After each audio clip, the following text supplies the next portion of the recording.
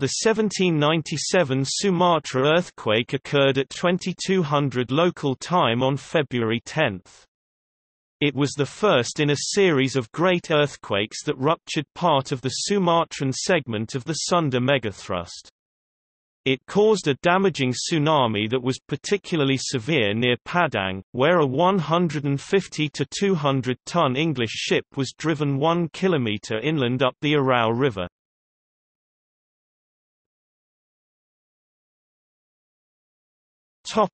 Background. The island of Sumatra lies on the convergent plate boundary between the Indo-Australian plate and the Eurasian plate. The convergence between these plates is highly oblique near Sumatra, with the displacement being accommodated by near-pure dip-slip faulting along the subduction zone, known as the Sunda megathrust, and near-pure strike-slip faulting along the Great Sumatran Fault. The major slip events on the subduction zone interface are typically of the megathrust type. Historically, great or giant megathrust earthquakes have been recorded in 1797, 1833, 1861, 2004, 2005 and 2007, most of them being associated with devastating tsunamis.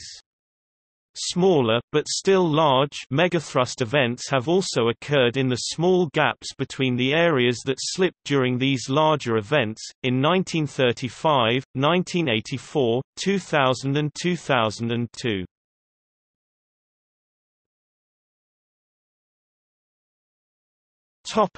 Damage. The earthquake caused the collapse or damage of many houses.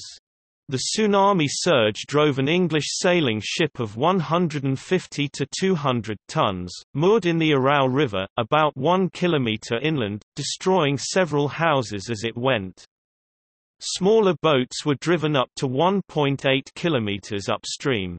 In Air Manis, the whole town was flooded and the bodies of several people who had climbed trees to escape the surge were found the next day in the branches. Only 2 fatalities were reported from Padang itself but many more from Air Manis. The Batu Islands were also reported to be affected.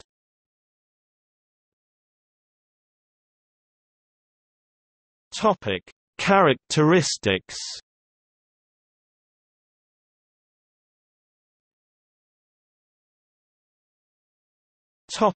Earthquake.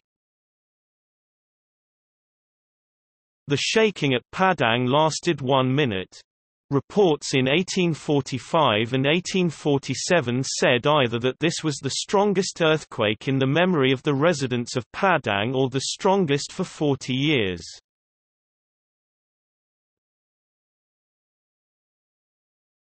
Tsunami. The run-up of the tsunami at Padang and the village of Air Manis is estimated to be in the range of 5 to 10 meters.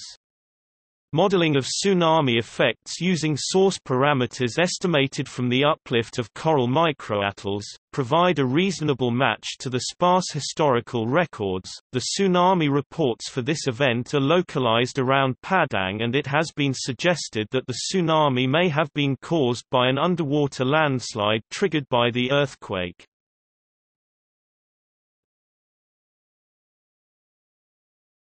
Topic: See also: List of earthquakes in Indonesia, List of historical earthquakes, List of historical tsunamis.